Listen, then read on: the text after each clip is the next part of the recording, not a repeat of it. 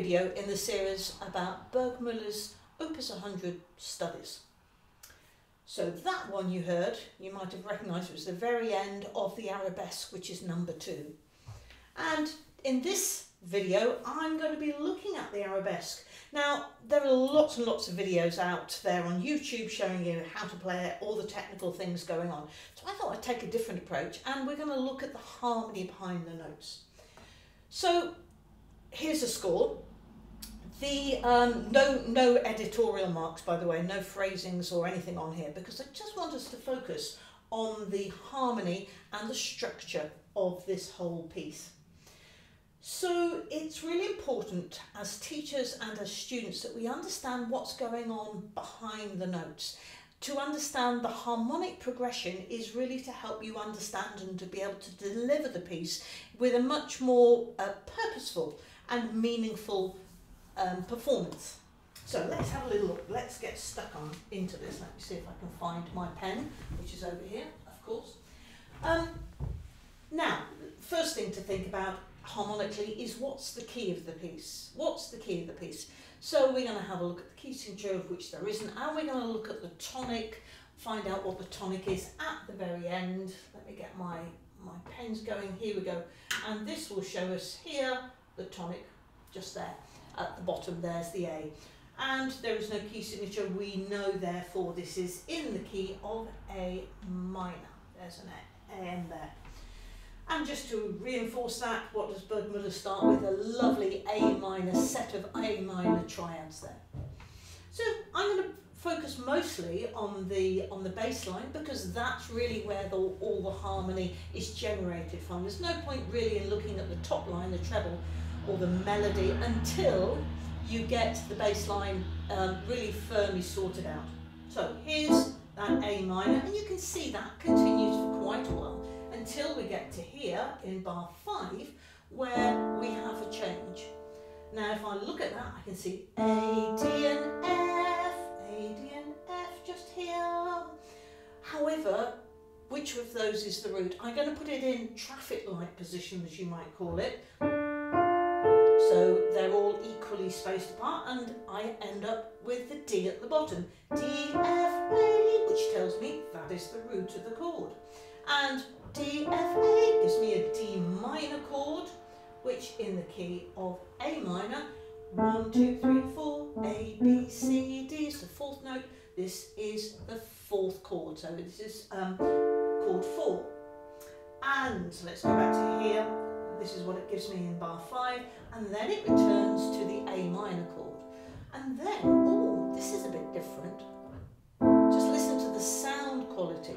Here's a minor chord, here's a major chord, and this, you can call it the chord of C major.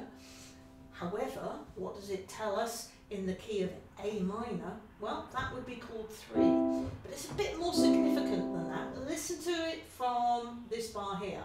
We have that chord, then that chord, followed by that one again, and then.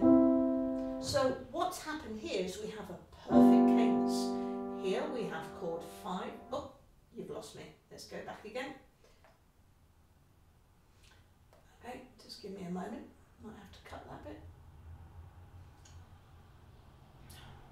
There we go, we're back.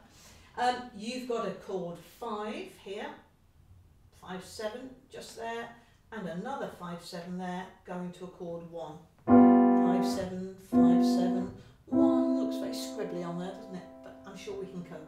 So we have a perfect cadence in the key of C major.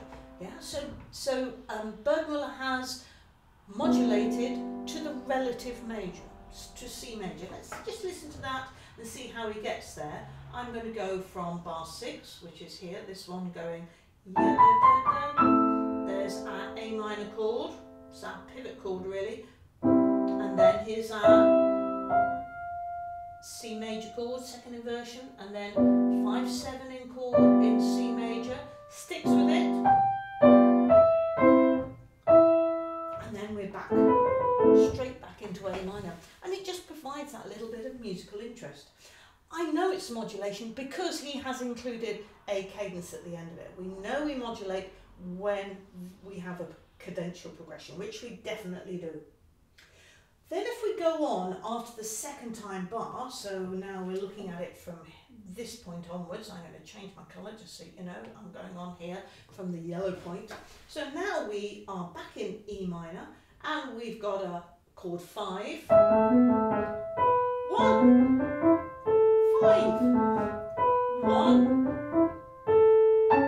Then he does change, and at that point he then uses an A major chord. Now here I think he's hinting at a D minor idea, D minor progression, but he never commits, he never actually puts in a modulation, so it's more of a hint, it's just more of colour than an actual harmonic progression. So we have that,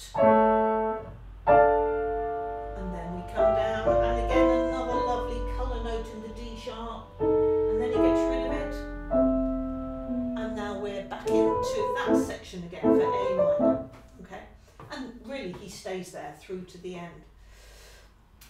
But what he does, at this point, he repeats what he's had earlier, up in bar 7, but this time, because we're near the end, he's staying in A minor. So if you can see, I'm just looking at this bit here. And this is still all in A minor. Okay. Just very briefly, the structure of the piece, obviously we have a 2-bar intro there, and then we have this section which we can call A, and then we have this middle section where he reverses and the left hand has the little pattern here, and then we have a return of A here, and then we would call this last little bit here, from here onwards, this is the coda. This is the coda. It's such a super piece and students do love to do it.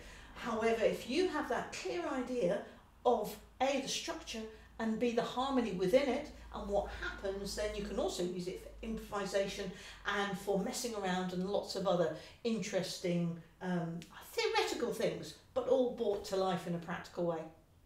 So thank you so much for joining me today. I hope you enjoyed my little wander through the Arabesque, which is the second one in Burgmüller's Opus 100. Do download, if you like, our overview of the whole series, and I look forward to you joining me in the next video when I'll be looking at another piece. Bye for now.